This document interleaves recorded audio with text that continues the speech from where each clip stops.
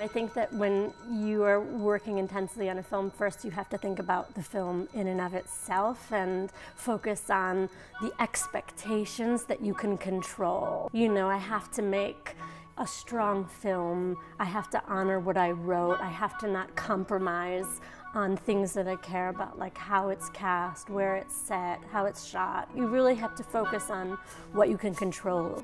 And that's first and foremost. Once the film got into Sundance, then the conversation expanded, I would say. But for me, as a filmmaker, I try and block all of that kind of discussion out at the moment where I'm really focused on making the movie.